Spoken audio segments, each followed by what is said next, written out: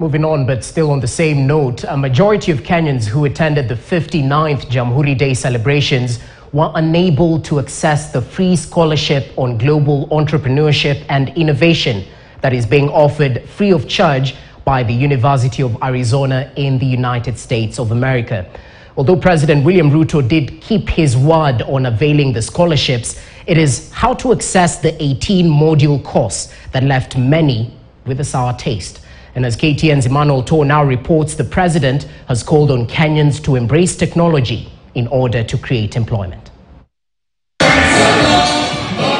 From the early hours Monday, Kenyans from all walks of life flocked to the 45,000 capacity Nyayo National Stadium to commemorate the 59th Jamhuri Day, dubbed Connect, Innovate, Inspire.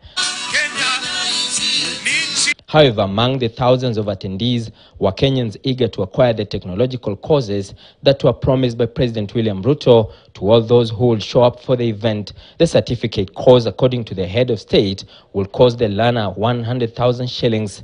And as he wound up his speech, the president lived up to his word.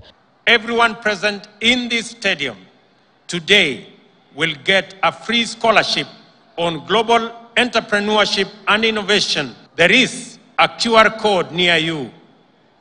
Mumeipata? Scan and access the scholarship now.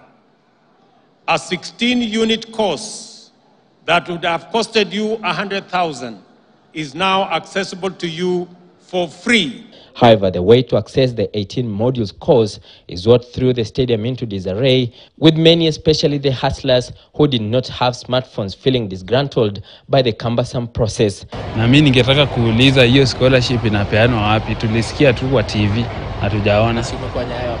Nimekuwa. Sijaiona. Bado hiyo scholarship imeongelelewa lakini sijajua jinsi venye naweza ipata. There were, however, a few successful ones who got an opportunity after several attempts to register for the online course. I've scanned the scan that we have on the pamphlet for Arizona University. I'm already in the process of signing in. So far, I've seen that their website is user-friendly and easy to access. The scholarship on global entrepreneurship and innovation from Thunderbird School of Global Management at Arizona State University will focus on several units, including strategic planning, accountability, transparency and ethics in business, social entrepreneurship, and using social media effectively for business, among others. The president also called on Kenyans to rally behind the futuristic agenda of technology, promising more government services will be digitized for seamless service delivery.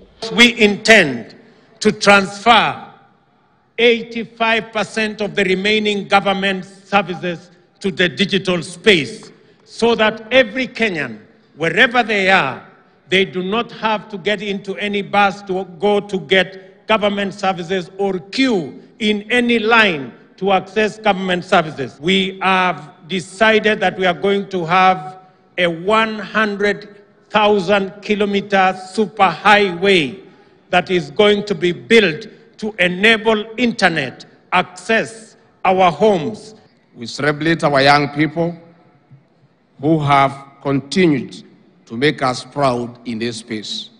We encourage them to move with greater speed and dominate, not only regionally, but also globally. We're in a global economy powered by information, driven by knowledge.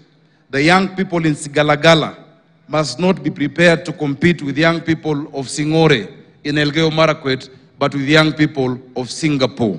Ruto said the country would only bridge the gap of unemployment through the digitization of jobs, pledging to create more space for the youth to flourish.